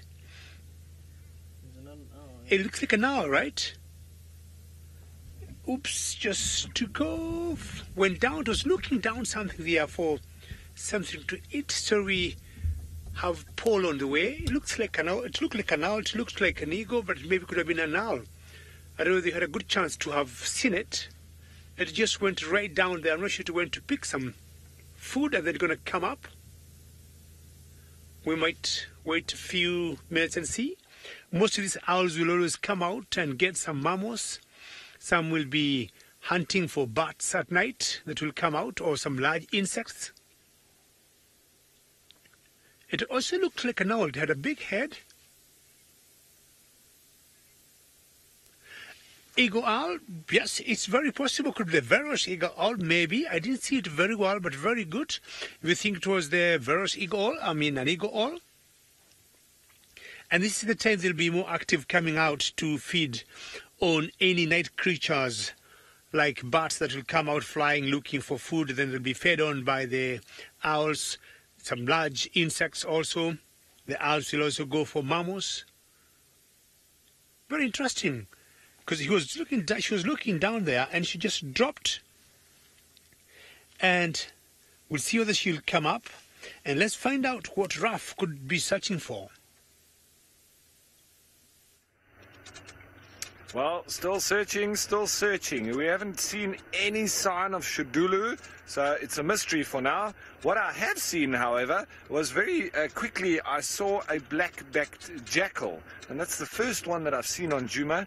Normally, they are quite common, and you find them all over the place, and they're not normally very skittish either, but for some reason I found them, well, as I said, the first one that I found, ooh, there's little bush baby jumping through there. It's always going to be difficult to spot. There he goes. Sorry. Behind the pole, he's going to jump now. Goink. There he goes. There he is. Sorry about the pole. Sorry, everyone. There he is. He's shining. His eyes are in. There he goes on the pole. Right. Go forward a little bit. Go back. Let's just go back quickly, see if we can spot him again. It's always difficult with the little bush babies. They are so quick and they jump so far. I think he's already come forward here. Let's see. Let's just have a quick check. There we go. That might be the last we see of him. They're so quick. Yeah. There he is. Oops. I don't know if you can see him there, Craig. There he's gone now. Where is he gone? There, he's still there. There he is. Twink, twink. Right up top now. It's a little lesser bush baby. There we go. Perfect. That's the nicest view I've had of one since I've been here. The one that's actually stayed still for the longest. Where's he gone? Oh, there he is. Still on the branch. Jumping there now.